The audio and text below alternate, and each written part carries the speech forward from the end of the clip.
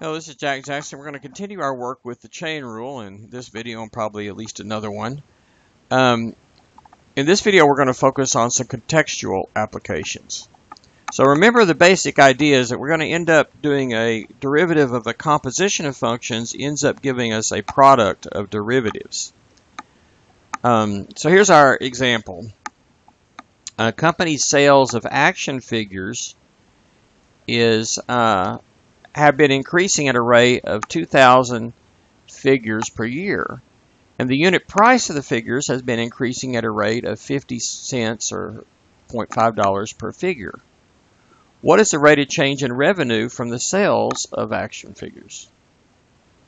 So the rate of change in revenue is R prime of t, which is P prime of f times F prime of t. Here I'm using let's see, what am I using? I'm using F to be the figures per year, and then P to be the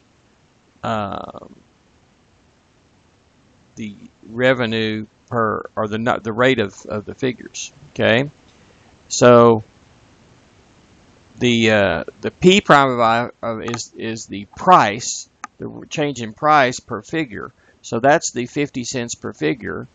And the change in the number of figures per year is 2,000 figures per year. Well, if you work that out, the figures sort of cancels out. Those units cancel out. You get dollars per year, which is $1,000 per year. So again, it's a product of rates that's going on here. In the next example, let's see if you can work this one out. An oil spill is expanding in a circular pattern with the radius expanding by 200 meters per day, at least at time t equals 2 days. And at t equals 2, we know that the radius is 1,000 meters. How fast is the area changing? So we have some sort of relationship between the rates here. This is the chain rule is very closely related to a class of application problems called related rate problems. Okay, see if you can work that out. Press pause if you need to. Well, here's our answer. Let R be the radius of the circle in meters, and A equals the area of the circle in meters. T is the time of days. Recall that for a circle, the area as a function of R is pi r squared. We want to find A prime of T in terms of time, not how fast it's changing in terms of the radius. Okay? We already know that dr over dt at time t equals 2, which is R prime of 2, is 200 meters per day. Using the power rule and the constant multiple rule, we see that dA over dr, the derivative of A with respect to R, is A prime of R. That's 2 pi r.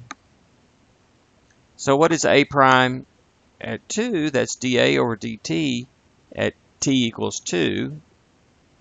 Thinking of A as a function of t now, right? Then it's A prime of R times R prime of 2.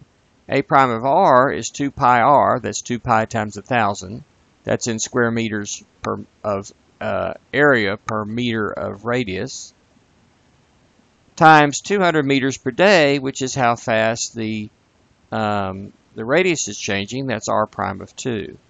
Multiplying those, the meters of radius in both cases, in the numerator of the second one, denominator of the first one, cancel. That leaves us square meters of area per day of time.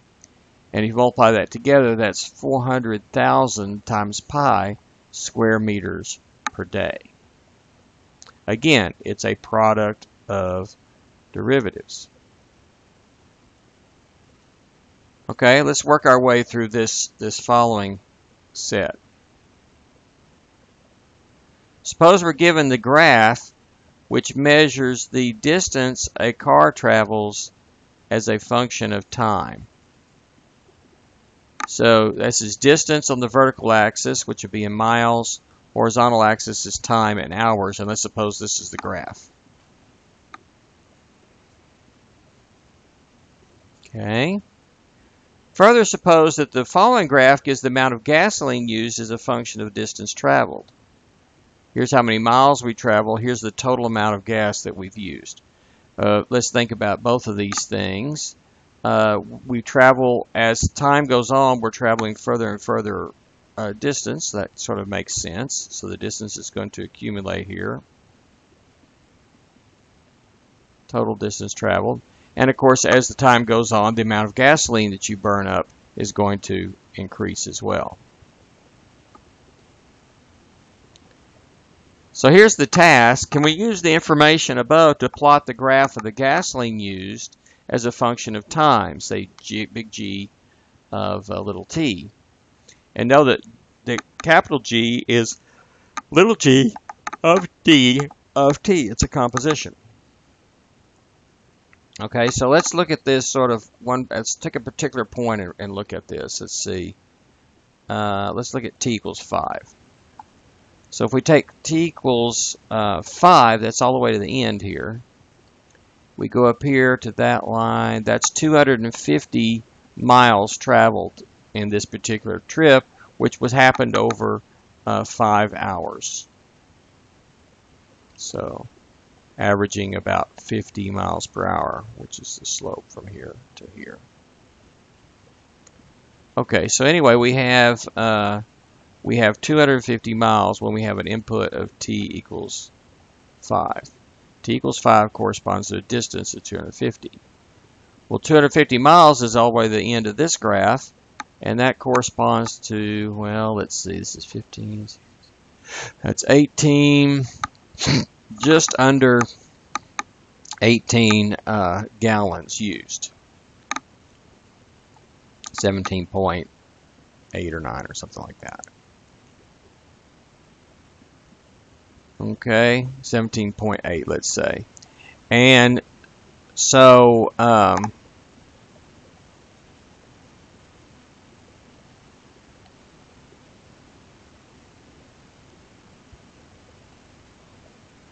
let's see, this is 17.8 gallons.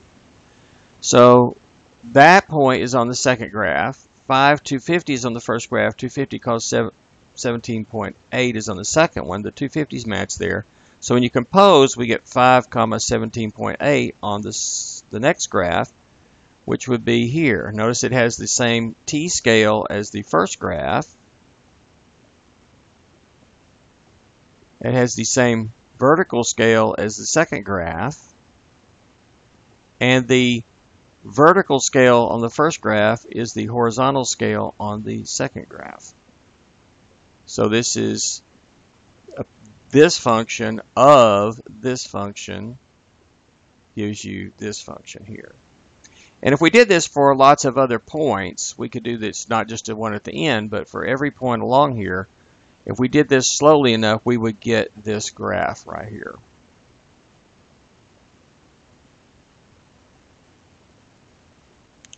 Now, so far, this is just pre-calculus on this particular application, just finding the composition. Now, let's do some calculus.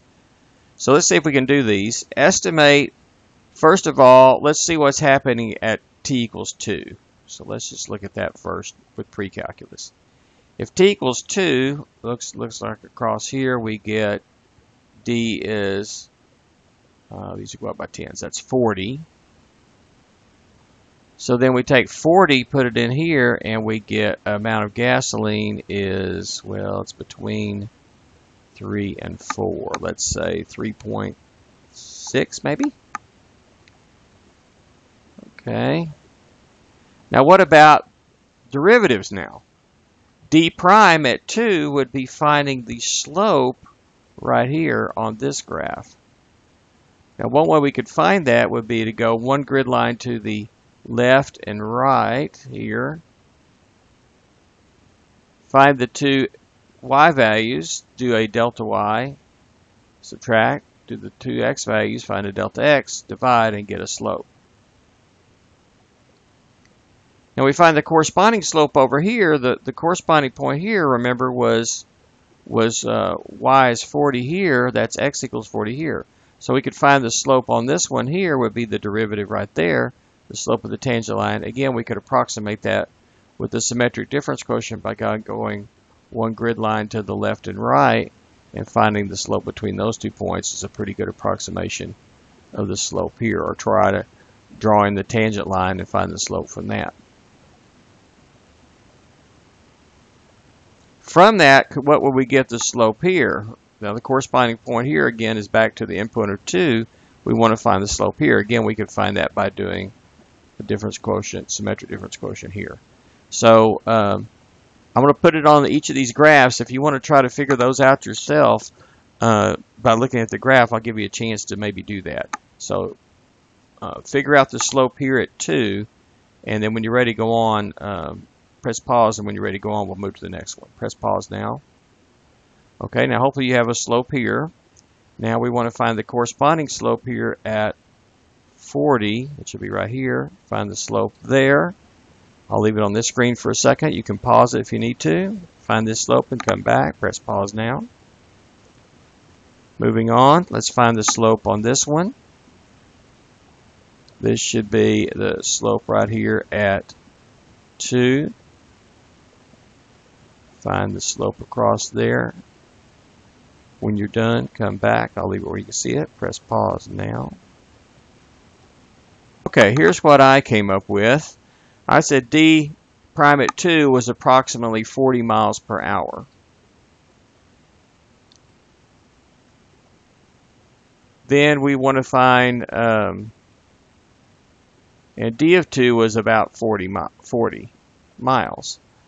So from the second graph, we go to look at this. We get d sub 2 is d of 2, which is 40. We'd find a